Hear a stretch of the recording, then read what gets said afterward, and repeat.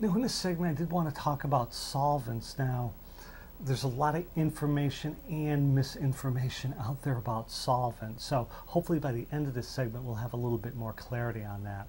Now, the first thing that needs to be said about solvents is that really none of these are good for you.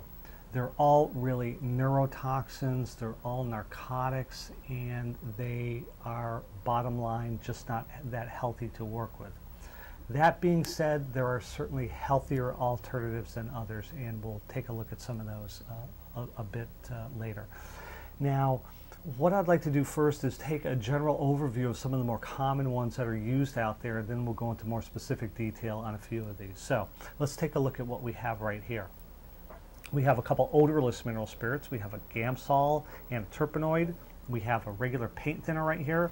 We have a 100% pure spirits of gum turpentine. We have a terpenoid natural, and we have a citrus peel product right here. So these three on this side right here are petroleum distillates, meaning they're made out of petroleum products. This is a 100% resin natural product right here, the turpentine. The terpenoid natural is a sort of combination product, and the citrus peel D-limonene product is our green product. Now, as far as the uses for some of these, really all of these can be used for cleanup. Some people like the terpenoid natural in particular for brushes anyways, because it has some additional conditioners in it. But on the other side of the coin, some people like the mineral spirits just because they're a little less expensive. Now, as far as diluting paint, any of these can be really used for diluting paint except really the terpenoid natural, which again is just good for cleaning. As far as mediums goes, really any of these can be used as a medium except the terpenoid natural. And finally, dissolving Damar varnish or dissolving resins, really only the 100% gum turpentine is good for that. Now, as far as the toxicity of some of these products, really that is certainly true. Now, one distinction, actually a couple distinctions I wanted to make that may help you steer towards healthier products. One is the PEL rating and the other is the evaporation rate. First, the PEL, which is the permissible exposure level or limit. That really is an OSHA standard dictating how much solvent can be in the air without causing adverse health effects. Now, it's measured in parts per million. And for example, the gum turpentine has 100 parts per million, and the Gamsol has 300 parts per million.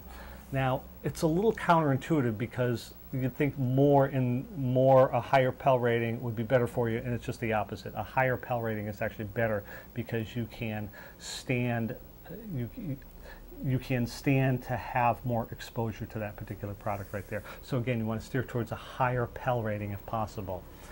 Now, as far as the evaporation rate, you'd want to steer towards a lower evaporation rate. For example, again, the turpentine and the citrus peel product here have very high evaporation rates, meaning it gets into the air really fast. And the minute you smell it, it's already in your bloodstream, so you've got to be really careful of that. And in comparison to the odorless mineral spirits, which really evaporate much, much slower. So you really want a higher PEL rating and a slower evaporation rate if possible. Now, again, these are meant as guides. Of course, we don't have the equipment to measure parts per million in our studio, so we really want to use these as guides. Now, if you want more information, please request the Manufacturer Safety Data Sheet, the MD, Manufacturer Safety MSDS sheet. So all of them should have that, and all should be able to provide that for you. Now, as far as specific products right here, I want to talk about a couple of them. The first is turpentine. Now, turpentine is really a mainstream product in oil painting, but it's actually one of the worst. It is very toxic at actually very low levels. It is a sensitizer, first of all, meaning it can cause allergic reactions. It can cause throat, nose, and eye irritation.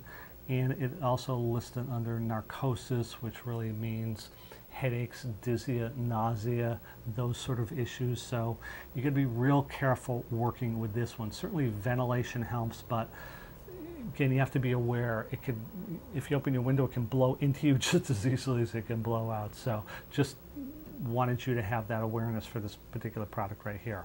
And actually these two, I'm going to talk about this one next, they're not only are they, you know, typically a little worse because they evaporate really fast, they're also absorbed through your healthy skin. So just these two, so another sort of issue to be aware of. Now the citrus peel D-limonene, which are really one and the same, one product, one sort of ingredient of the other.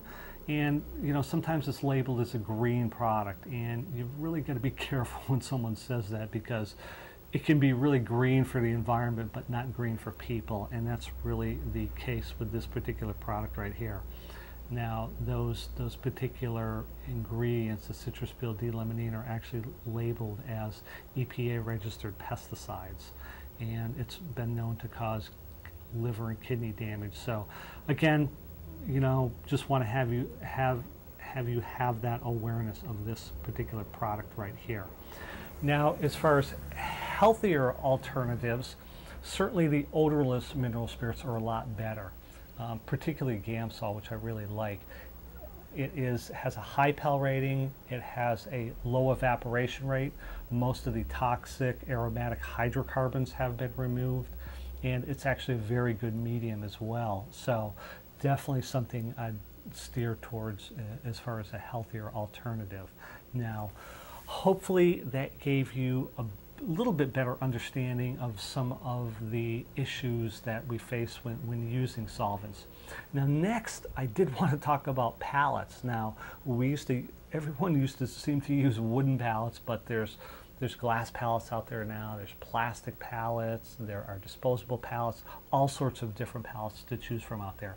And we're going to take a look at that in our next segment. So let's take a look at that now.